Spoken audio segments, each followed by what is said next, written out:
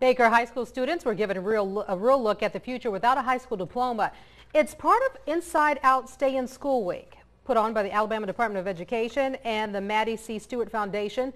Students watched a film shot in 2 Alabama prisons, showing the devastating and lasting effects of dropping out of school from prison inmates. The nationally recognized Choice Bus was also at Baker High. The mobile teaching tool shows younger students the power of education and the likely consequences of dropping out. The Inside Out documentary has been viewed for over 15 million children and adults. So what we're doing every so often we have to do, because they're new 6th graders, they're new 9th graders, they're new teachers, so it never goes old. It's evergreen. So we just continue to do the work. According to national statistics, a student drops out of school every 26 seconds.